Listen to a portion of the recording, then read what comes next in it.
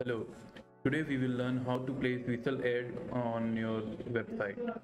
So first of all, go to your Whistle dashboard, and then from there you have to make sure that your website is approved. Once it is approved, click on Get Code and select your desired advertisement. For now, I will be selecting 4 ads. Click on Copy Code, and then go to your WordPress dashboard, click on Appearances and click on Customize.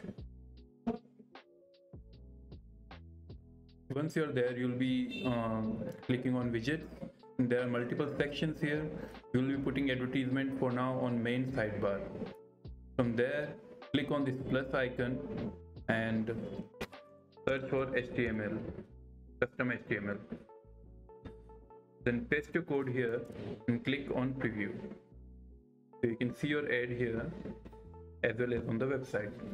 Once you are done, click on publish. After everything is done, refresh your website and your ad will be up and running. Thank you.